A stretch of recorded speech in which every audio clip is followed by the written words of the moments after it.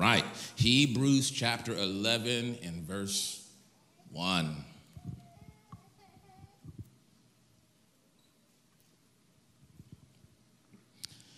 Now faith is the substance of things hoped for, the evidence of things not seen. Now faith is the substance or the realization of what you've hoped for, the evidence, the actualization, the manifestation of what you have not seen. Lord, let the words of my mouth and the meditations of my heart be acceptable in your sight. You're my strength and you are my redeemer. In Jesus' name we pray. Amen. You may be seated. You may be seated. Always a pleasure to have Pastor Ryan in the house. Amen. Good to see you, man. Although I'm a little less excited to see you because you don't have the girls with you. So it's cool seeing you, but I kind of like the whole family, you know. But either way, man, we love you, bro. We love you. Faith. Now faith is the substance of things hoped for. Today I want to talk to you from the title of The Truth About Faith. The truth about faith.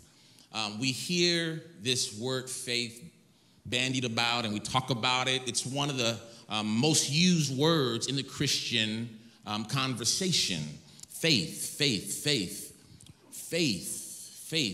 I have faith. Do you have faith? Where is your faith? Whose faith are you leaning on? Faith. This hope, this belief. Faith. You have faith? Do you have faith? What is your faith in?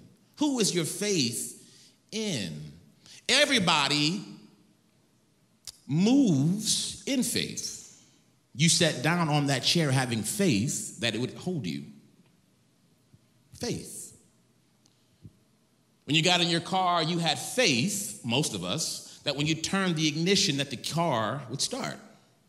Most of us. My Acadia is giving me a little trouble, so my faith is wavering a little bit lately. So faith, but for the most part, when you go to the drive-through to get some food, when you leave here, I'm not judging you because I'm probably going to do the same thing. So this is not a judgment statement. It's just a fact. When they hand me my bag, I have faith that what I ordered is in the bag, which is why when I go home and I open said bag and the order is not correct, I think of that scripture, hope deferred makes the heart grow sick.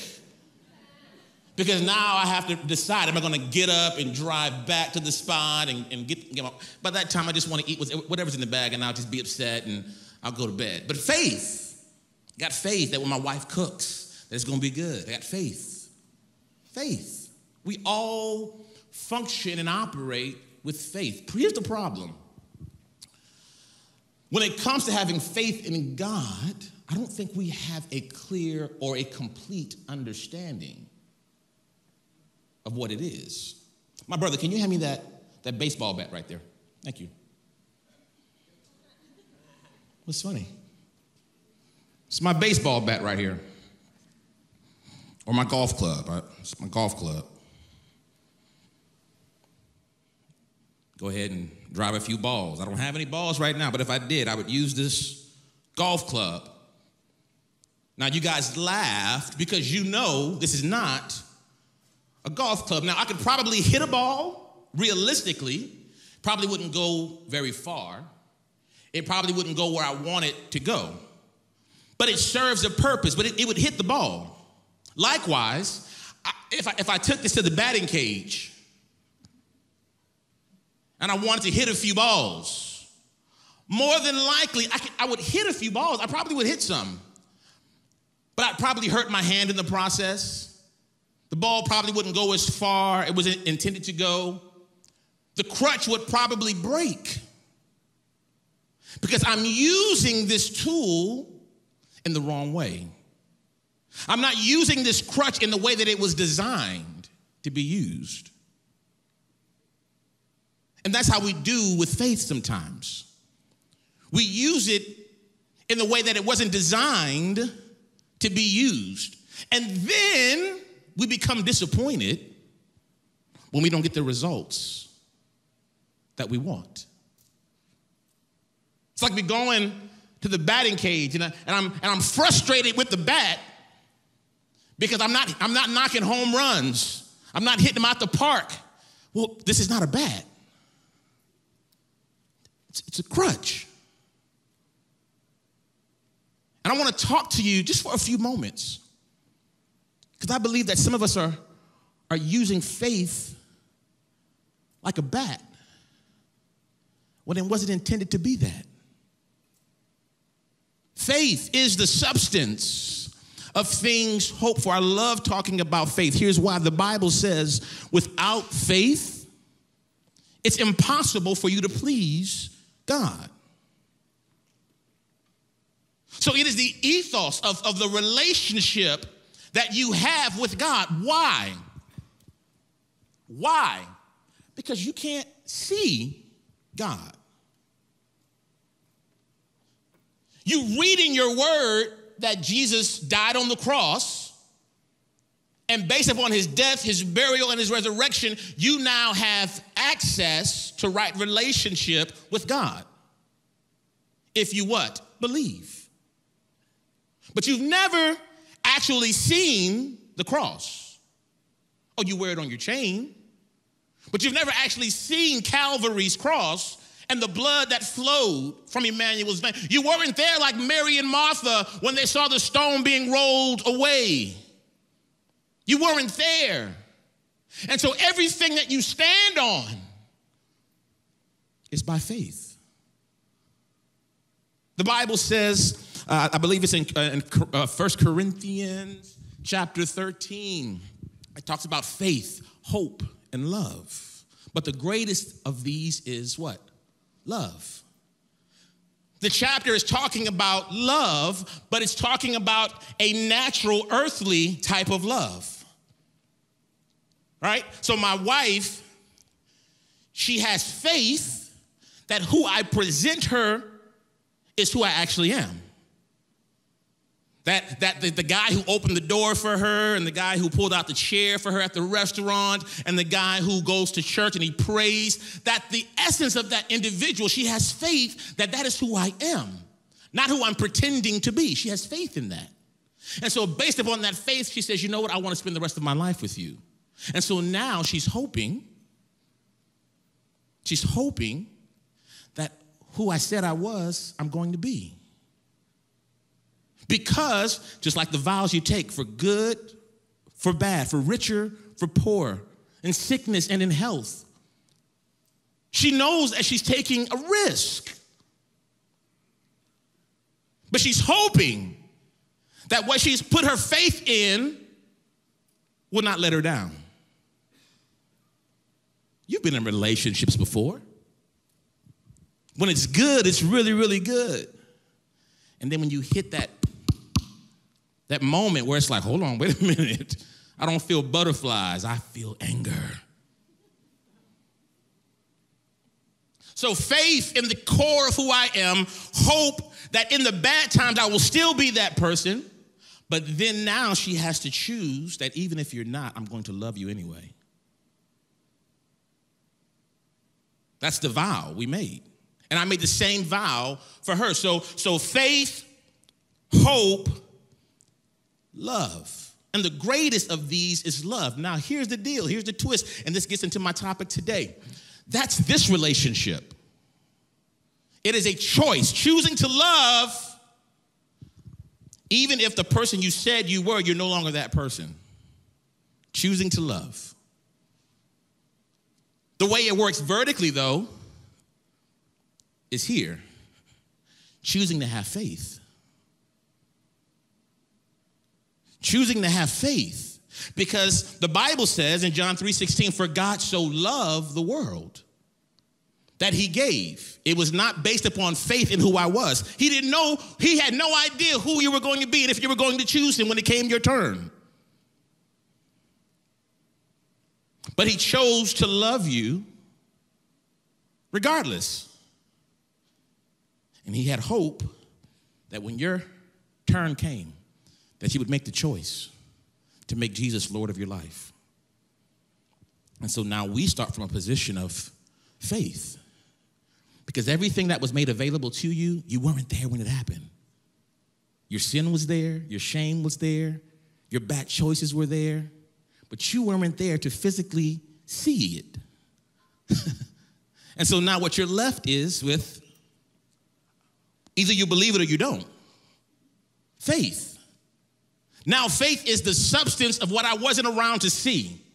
Faith is the belief that Jesus did a thing for me and I receive that and I live my life based upon what he made available to me.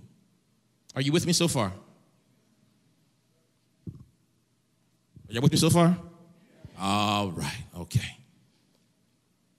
So I want to just give you a few things about what faith is not. And I think sometimes, this is why so many people are falling away from the church and falling away from relationship because they have a bad understanding of this posture of what faith and belief in God is. I'm going to give you 3 quick points, and we're going home. Or we're going to Chick-fil-A or whatever you want to do. Faith is not insurance, it is assurance. Faith is not insurance, it is assurance. Philippians 1:6 says, being confident of this very thing, that he who has begun a good work will complete it unto the day of Jesus Christ. So here's the challenge. For many of us, when we pray, it's not really prayer. It's kind of like worry and my own desire kind of clothed in this sort of religion tradition, and I present it before heaven. My own selfishness, my own lustful desires, the things that I want. But if we understand Philippians 1:6 that he who began a good work will complete it until the day that Jesus comes, I understand that insurance says if something happens, there may be some recompense. But assurance says something will happen, and I've already made a way because my grace is sufficient for you. Oh, something's going to happen. You're going to make a bad decision. You're going to make a choice that is contrary to who God wants you to be. But he says, I've already made a provision for you to come through and still be pure gold, not because of your righteousness, but because of my righteousness. See, we hear this all the time about you're not saved by works, but we're still working. We're still working. Some of you all are here tonight because you did something bad this week and you want Jesus to forgive you, so you came to church tonight. I heard it. Ouch. I heard somebody was like, ouch, that's me.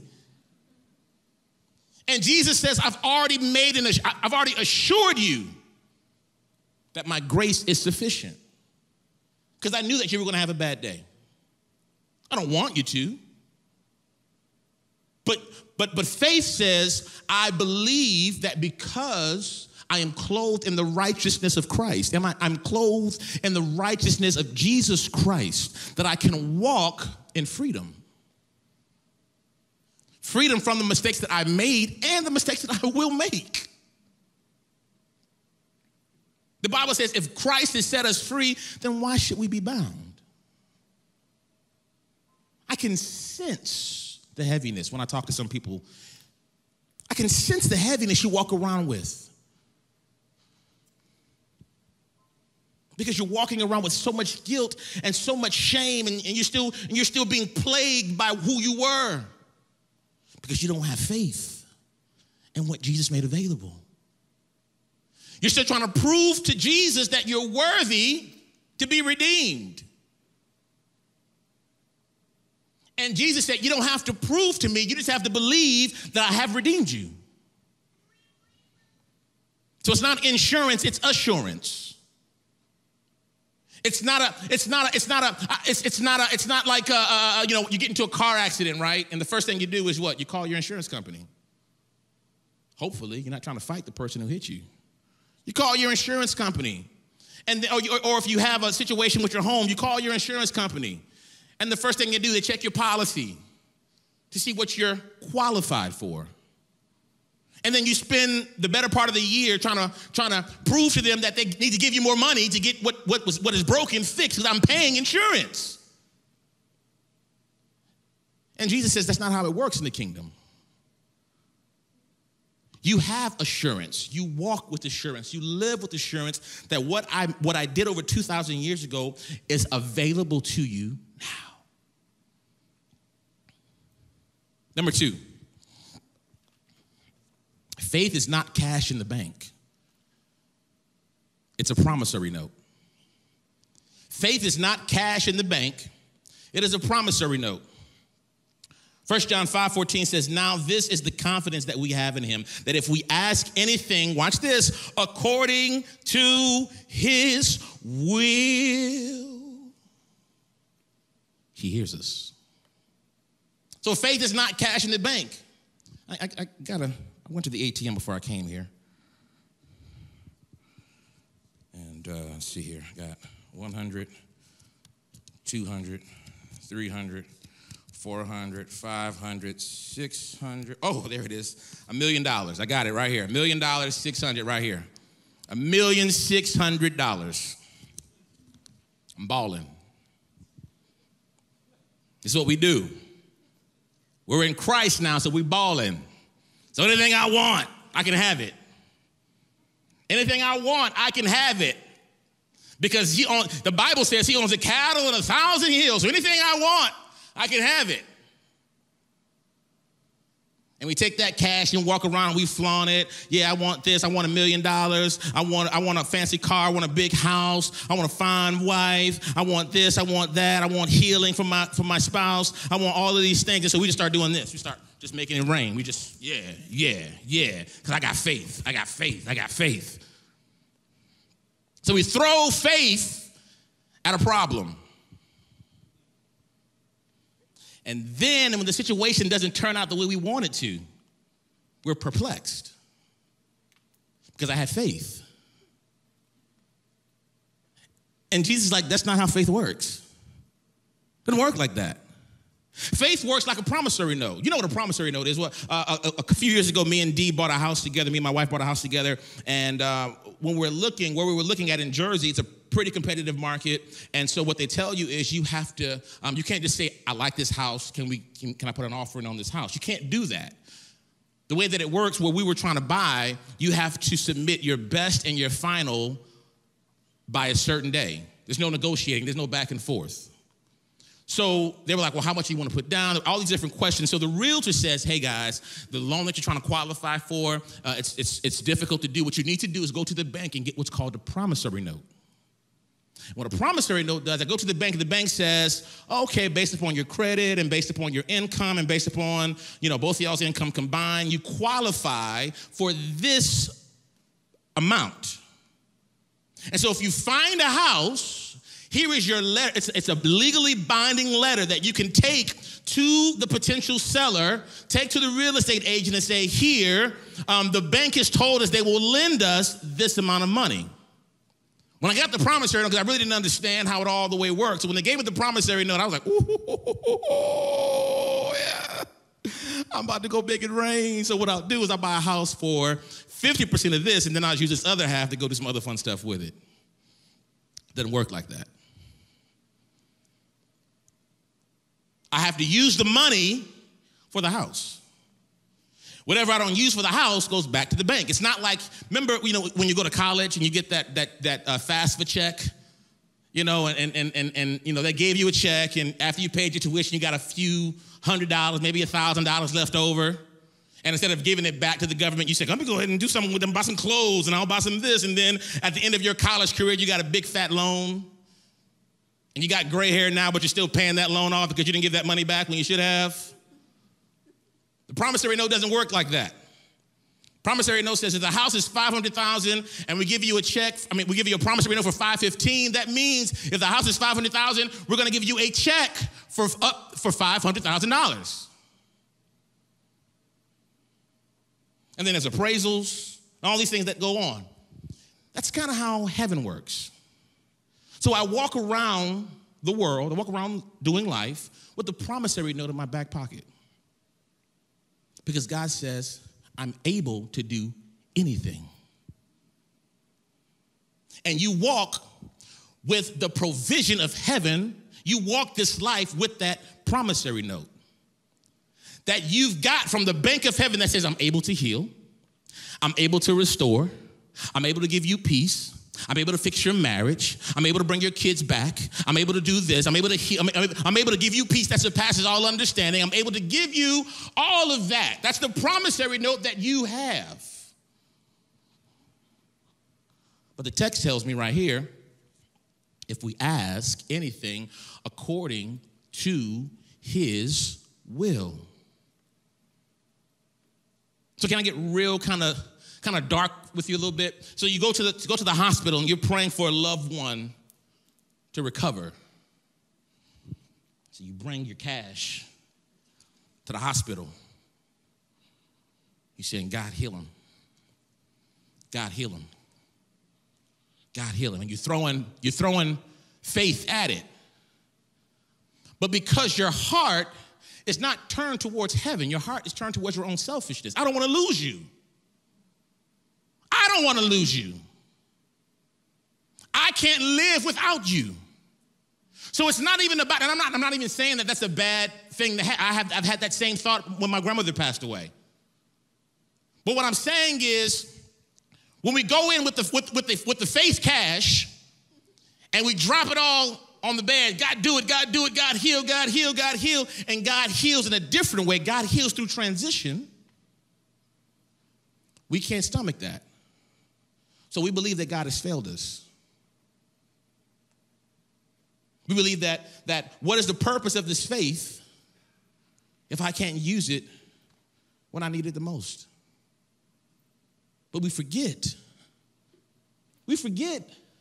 that the faith has nothing to do with what you want, but it has everything to do with God's will. I said this to a friend of mine the other day.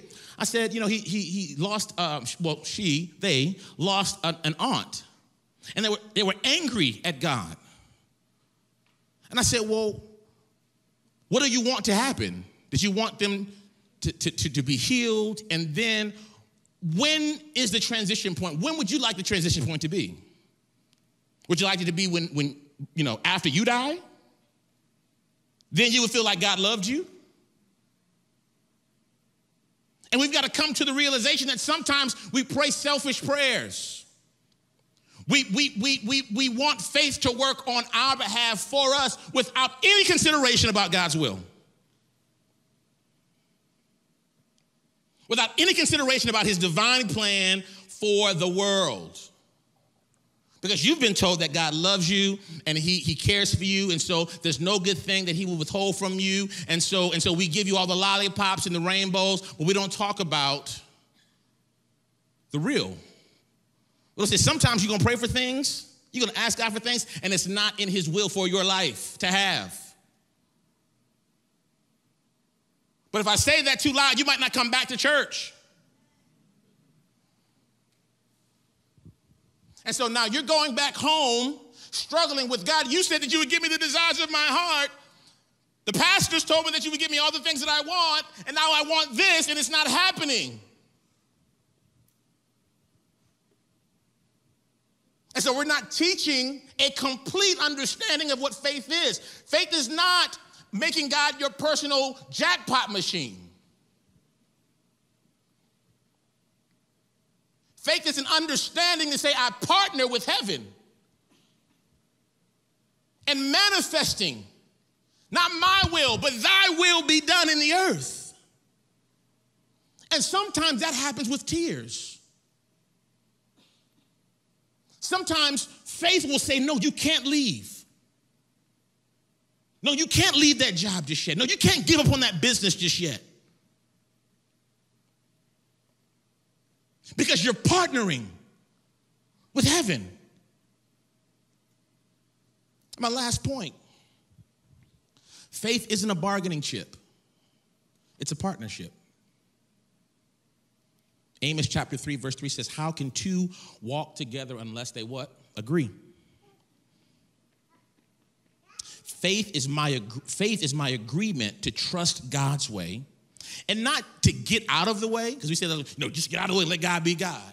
That sounds cute and that sounds fun, but guess what? The glory comes not when you get out of the way, but when you say, God, I don't like this, but I trust your will. What do I need to do?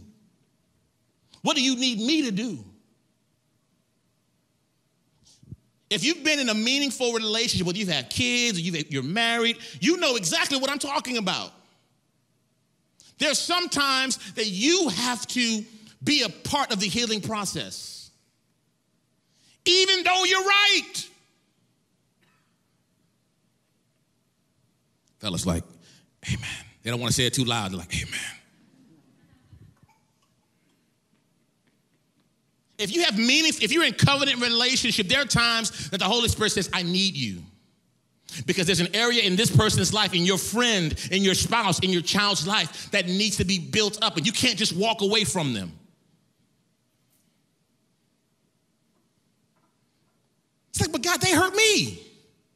They offended me. But faith says, I understand that there's a greater work. There's an assignment here.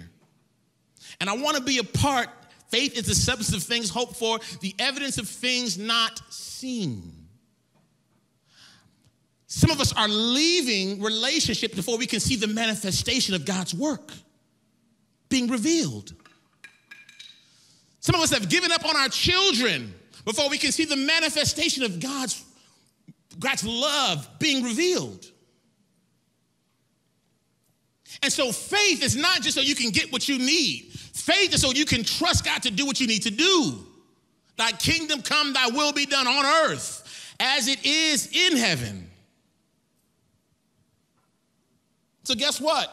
Your last name is Jesus. You're Brooke Jesus.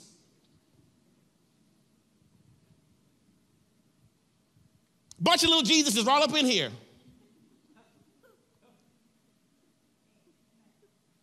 How I wish that this cup would pass, but nevertheless, not my will, but thy will be done. What if Jesus was like, yeah, you know what? I have faith in you, God. I'm going to get out the way and let you do it, God. What if Jesus had done that? We would still be here with a bunch of calves and cows and goats, bringing it to the altar. And Pastor Dan and David have to clean all that blood and that mess up every week because y'all done brought all of these animals here to sacrifice for your sins and atone. If Jesus had gotten out the way. But thank God he chose to partner with heaven and say, I have faith. I have faith in knowing that my will, my will is not what it's about. It's your will that I'm after. Can you say that? Are you saying that in your life? Are you after God's will? And sometimes you say that in this moment. Jesus in the Garden of Gethsemane, the Bible says he prayed until tears, blood flowing. Because faith sometimes isn't always about getting what you want. Most of the time, it's about trusting God to do what you need to do so that his glory can be seen. So that his glory can be revealed. The temporal things that we spend our time fasting and praying on, God's like, that's not where I'm at. I'm thinking about eternity. And so faith is not Las Vegas, it's not a Las Vegas experience, y'all. Faith is standing flat-footed and believing that what you're hearing from the Holy Spirit and what he's done for you and what he's made available to you, I am willing to yield to that. I'm willing to pick up my cross every day in every situation and follow. The other day I was driving to New York City. This is a true story, y'all. I was driving to New York City and somebody jumped in front of me. And I'm probably one of the most chill dudes you ever meet. Chill. I'm probably one of the most chill dudes you'll ever meet. I don't deal with road rage. I'm not that guy. Somebody jumped in front of me.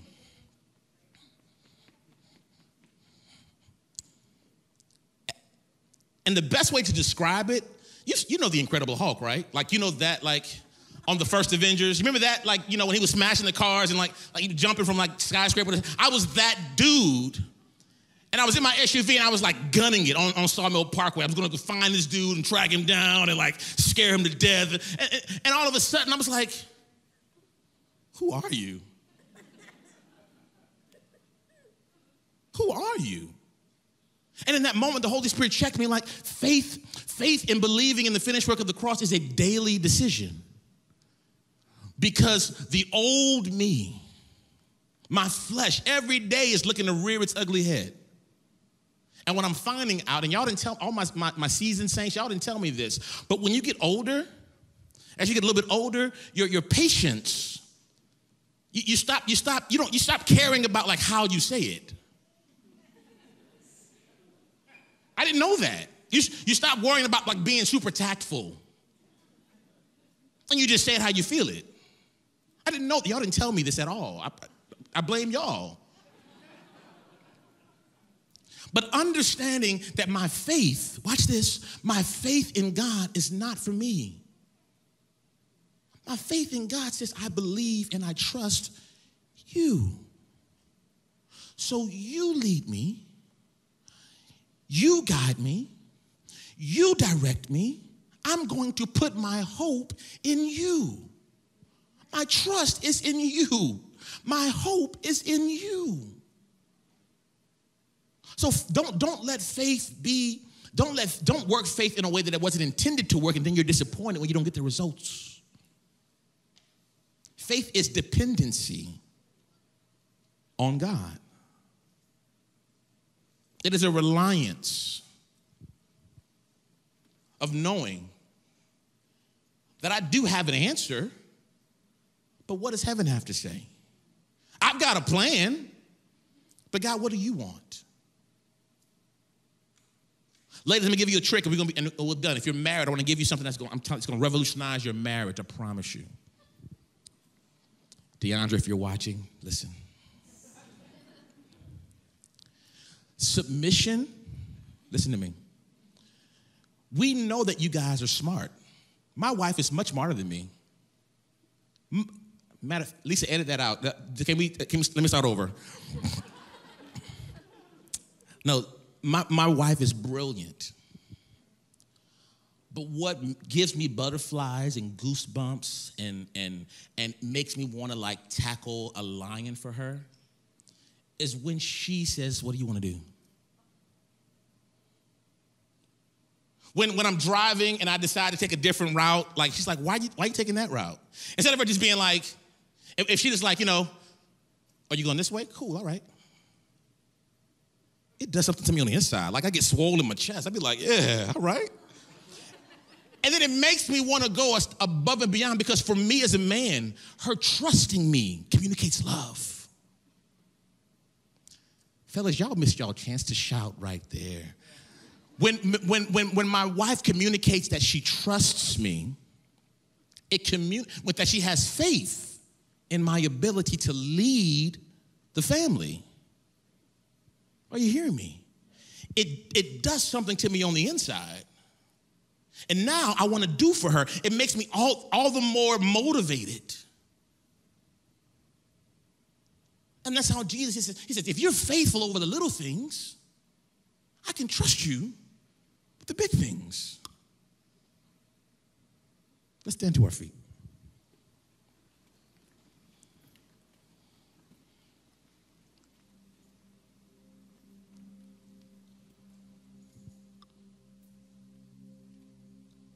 So where's your faith? Do you need to deconstruct your idea of what faith is? Because you've been going through life feeling like God has been disappointing you. Feeling like God's been letting you down. When the reality of it is, he hasn't been. But he's not going to forsake his divine plan for your comfort. And that's a tough pill to swallow. But let me break it down to a fraction. If he sent his son to die, do you think that he's really that worried about your comfort? Your comfort. He sent his son to die for you, but now you need to be comfortable. Nope. Nope. And so what we get to do,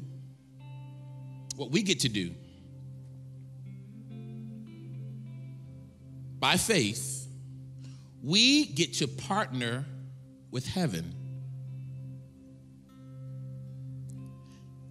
And the more that we're willing to yield to that, the more we'll see the manifestation of his greatness in our lives. But we've got to be willing to trust. We got to be willing. That's it. There's a song that says, only believe, all things are possible if you only believe. Now, the things are not your things. And that's where the beautiful thing about faith comes in, is because God's things are better than your things.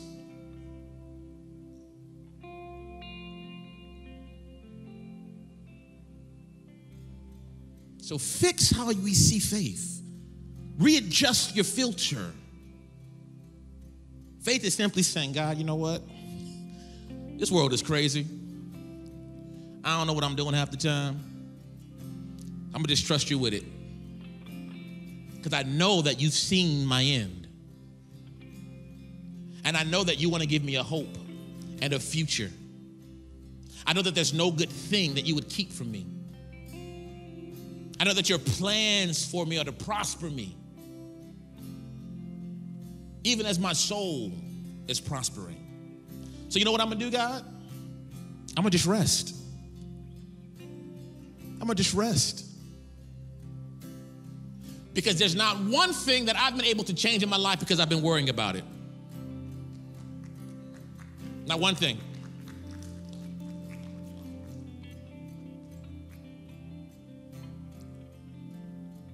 So my faith is in the one who holds tomorrow.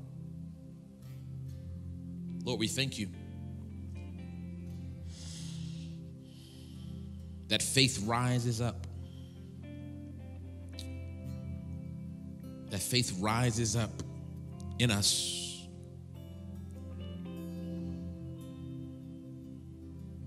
To believe all of you. To believe you as we enter into our Canaan land, in our Canaan season. And to believe you in the valley of the shadow of death. To believe you when all hell is breaking loose around us. To believe you and to trust you in our winning season. Thanks so much for watching. If this message encouraged you, be sure to join again at one of our many Church Online experiences live every weekend. Just click Watch Live in the description below. If you'd also like to learn more about getting involved here at Faith Church, click the Connect button. And be sure to subscribe to this channel so that you don't miss a single video. Maybe even share it with one of your friends. Thank you so much for watching. And as always, remember, with Jesus, you are destined to win.